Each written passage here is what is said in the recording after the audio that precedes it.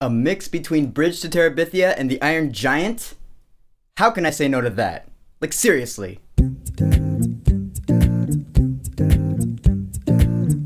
A Monster Calls. It makes it sound kind of evil. It's not like that. So A Monster Calls is based off of a book. Of course, I have not read said book. It stars Louis McDougall as a kid named Connor. And you know, it's a typical story of a kid in school. His life is not the best. He gets bullied. But the thing that's really dragging his life down in the dumps is that his mother, played by Felicity Jones, is dying of cancer. So to help him cope with the hand he's been dealt, he imagines up this big tree monster, voiced by Liam Neeson, of course. The monster sits him down, he's like, alright Connor O'Malley, I'm going to help you with your pain. And now we have a pretty good movie. Now when I say this movie is a mix of Bridge to Terabithia and the Iron Giant, it's more like Bridge to Terabithia. Not just because the kid makes up something in his mind that helps him out, but these different scenarios that come from his mind and from the stories this big monster is telling him reflect what he's going through in real life. And I love stuff like that. Now first and foremost, I'm going to talk about this monster because he's not exactly Groot. You know, when the trailers came out, everyone was like, oh, this thing is a lot like Groot, and yeah, while he may have some of the same physical features as Groot, you know that's not the point. And normally in a movie like this, they show you like just a little bit of him. He's not the main focus of the film. You don't see him all the time, and you leave the movie going, I wish I saw him more. But no, after leaving this film, I'd say I saw a pretty good amount of this monster. They showed him just the right amount. It wasn't too much where it was like fatigue, and Liam Neeson as the voice of this thing, I thought was awesome. And yeah, they did the same thing with his voice that they did with Benedict Cumberbatch's voice when he voiced Smaug the Dragon. They made it deeper and more gravelly, and they made him sound like a monster. And I thought it was really cool. I want to say he did the motion capture for it, but I don't know for sure. It looks like he did though, because if you look at this thing's face, you can kind of see Liam Neeson's face in there. Or at least I can see it.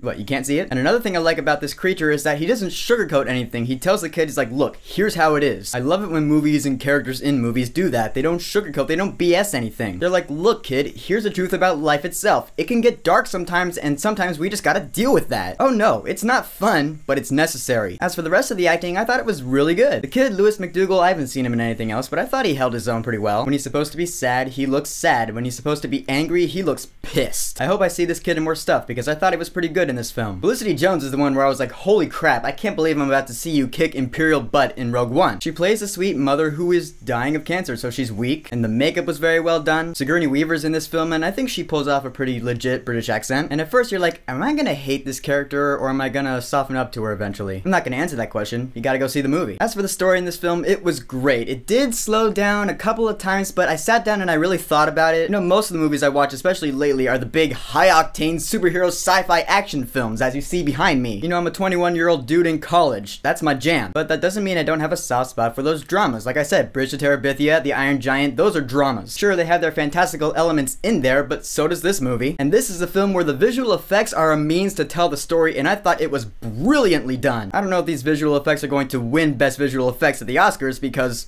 but they were still great. But like I said, there were some scenes where it slowed down a little too much, and I do take some points off for that, but there were some other scenes where I saw myself in this kid when he's just pissed. Because let's face it, we're all human beings. We all had that moment when we were kids where we're just so mad at the world and how our lives are going that we just want to go ahead and break everything in our room. Hell, we even have those moments now. So when this kid is going ballistic and this monster is right behind him doing the same thing, that was great to see, and I was like, yeah, you know what kid, you deserve this. Smash everything. So yeah, the movie connects to you. As for the score, I thought it was really good. It was written by Fernando Velázquez, and there's a lot of, like, you know, sad piano in there, and strings, you know, etc. It's kind of a generic score, really, but I gotta say, it worked for this movie. So in the end, A Monster Calls had great acting, great music, and a really good theme, really good morals for life. This is a good movie for kids to watch now. Like 10 years ago when Bridge to Terabithia came out, I sat down, watched it in a movie theater, and I've left the movie a different person. I feel like this movie could be the Bridge to Terabithia for this decade, which really makes sense because both films are based off of a book, which is a huge compliment for this film, by the way. So for A Monster Calls, I will say, go see this movie while it's in theaters. So A Monster Calls, have you seen it? What did you think about it? Whatever you think, go ahead and leave a comment. And